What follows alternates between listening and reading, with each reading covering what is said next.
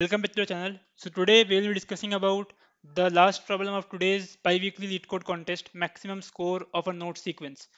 We are given an undated graph with n nodes, which are numbered from 0 to n minus 1. Each node has a score associated with it, and we have to find the we have to find the maximum score of a valid node sequence of length 4. So what is a valid node sequence? Valid node sequence, a sequence of length 4 is valid if there is an edge connecting every pair of adjacent node in the sequence and no node appears more than once in the sequence.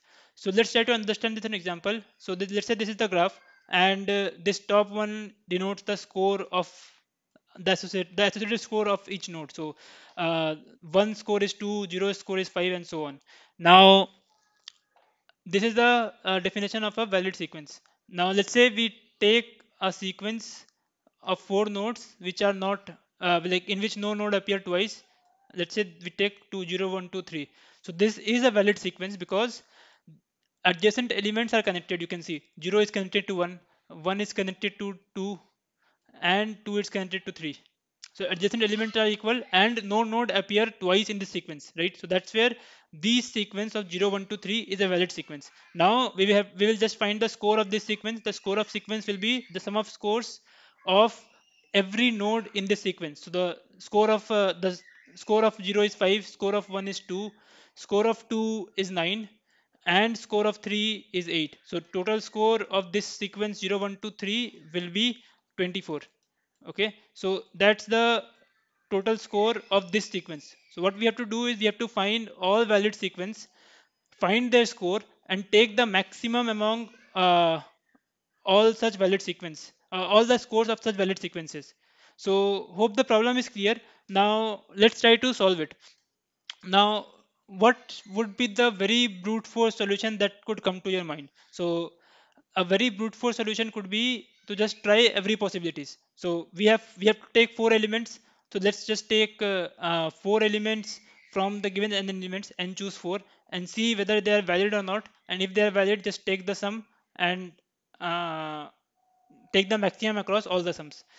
But this will not pass time complexity because here n is very huge. So if n is 5 into the power 4, so n to the power 4 will surely not pass the time complexity.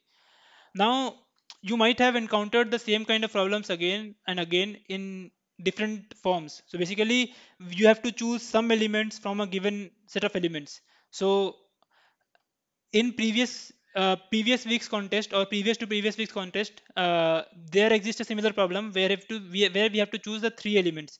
So the idea in this kind of question is you have to fix some part of element. So let's say we fix these 2 elements. So here we are fixing 2 elements because we can select 2 elements easily. So the only condition of choosing these 2 elements are these 2 elements should be adjacent. So we can take any of these pairs which are connected. So we can take 0 1, we can take 1 3, we can take 0 2, we can also take 2 4, 2 3, and so on. So any of these pair is valid. So what like as with every other question, we will try to fix positions. So again you can say we can fix this position, we can fix these positions, and we can fix these positions as well. So why are we choosing to fix the middle one only? The answer is same. Basically choosing middle one will give you the benefit that you already choose the middle one. Now you can find this one and this one very easily. So this one will be just be all the adjacent node of this element, and this one will just be all the adjacent node of this elements, right? So that's where you are choosing the middle elements. So if you remember previous week as well, we have choose the middle element because choosing the middle element will help us reduce the search space for the adjacent next elements. So if this approach is not clear, you can rewind the last 1 minute of the video and rewatch it. So basically what we are doing here is we are fixing the middle 2 elements, and all the possibilities of middle 2 elements is basically all the edges in the node. So total number of possibilities of choosing middle 2 element is number of edges. Now we have to select this a and b, which is which is not which we have not yet selected. So we with like as per the definition of valid sequence, every adjacent node should be connected. So B should be one of the node which is adjacent to this node, right? Similarly, A should be one of the node which is adjacent to this node, right? So basically what we are saying here is we have chosen this element, and now we are choosing only those elements which are adjacent to the right element of this edge and adjacent to the left element of this edge. So for example, if we have chosen, let's say, 0 and 1 here, then possible candidates for B would be all the neighbors of B. So all the neighbors of 1. Basically, we can choose B equals to 2, we can choose B equals to 3, we can choose B equals to 0 as well. Similarly, all the possible value of A would be all the neighbors of 0. So neighbors of 0 are 1 and 2. So we can choose either 1 or 2 for the value of A. Now you can see you have reduced the search space. Now let's just see how, like, now again, if you select all such possibilities again, right? So let's say you choose all such neighbors of this element and all such neighbors A of the left of the edge, then the time complexity would be E into all the neighbors of left element. In worst case it can be N, and all the neighbors of right element, in worst case it can again be N. So again the complexity would be E into N square. So that is also not acceptable, right? So what to do now? So now is the time to apply the feature, like apply the also apply some observations. So what we have to do is we have to find the maximum score of a valid node sequence, right? So when will the score be maximized? The score will be maximized if you choose a neighbor which have the maximum score. So instead of choosing all such neighbors, you will choose that neighbor which have the maximum score associated with it.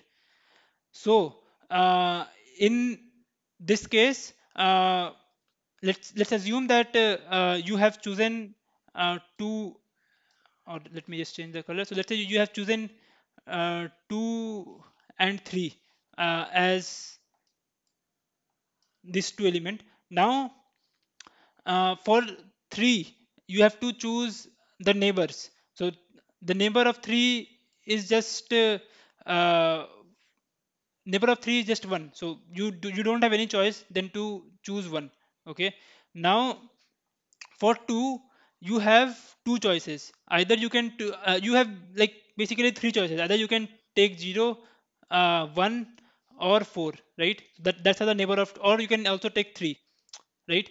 So let's start with take, like, you will take what you will take. Given a chance, what you will take? You should take 3, right? Because the value of 3 is maximum among all the possible candidates. So you will choose 3.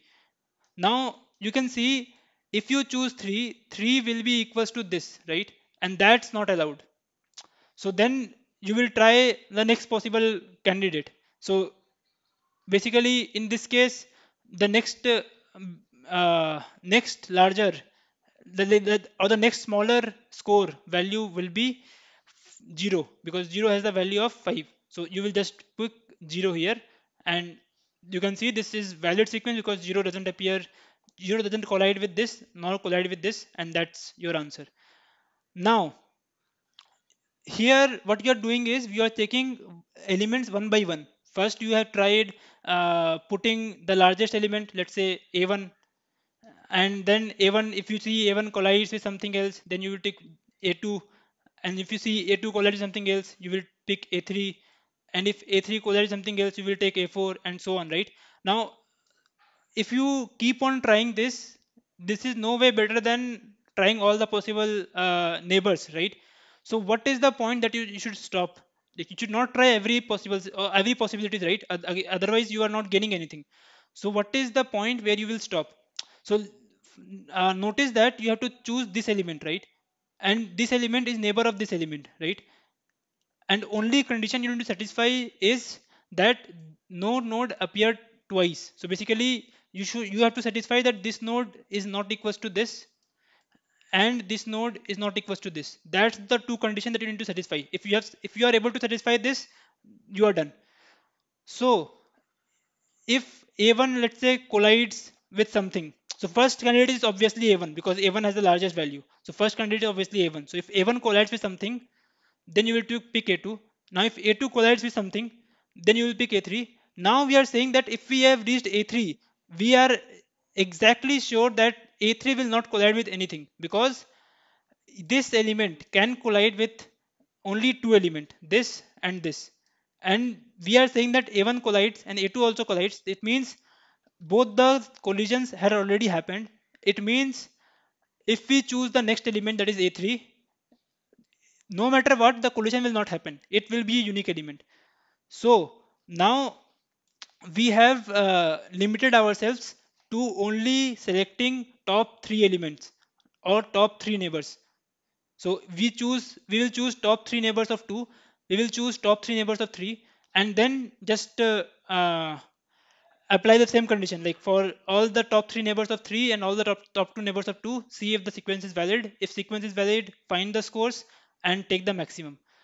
So what you have done is you are taking only top 3 here and you are taking only top 3 here. So total complexity would be total middle two elements complexity is E, like there are E possibilities. And for the left part there are 3 possibilities in worst case, and for the right part there are also three possibilities in the worst case. So total complexity would be 9 into E, right? So that's what the solution is. If you don't understand, I will strongly encourage to rewind and watch the past 3 minutes of the video. You will definitely understand it. Now just look at the pseudocode to make the approach more clear. So what we are doing here is we are calculating top three element for each node. That is very simple. Just iterate over every neighbors and take the top three. Simple. Now for each edge E, we are fixing the middle two elements. What we are saying is if sequence is this 4 dashes, we are fixing this U and V, the middle two elements. Now for each top three elements of U, like we have already calculated the top three elements of every node, right? So we have top three elements of U and we have also have top three elements of V. So now we are saying that for each top three element of U denoted by left U, for each top three element adjacent to V denoted by right B, we will our current sequence would be left u comma v comma right b, and we are sure that these four are connected because we have selected left u as a neighbor of u and we have selected right b as a neighbor of v, and u and b are already connected, so all these nodes adjacently are connected. Only condition that we need to satisfy now is whether all of them are unique or not. So we will just check whether all of them are unique.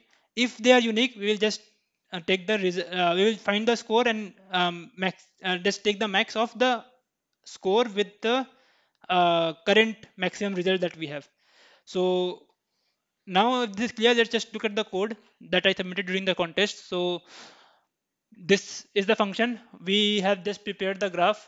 Basically for each edge, I am preparing the graph, pushing v to u and u to v, because if you remember the graph was undirected.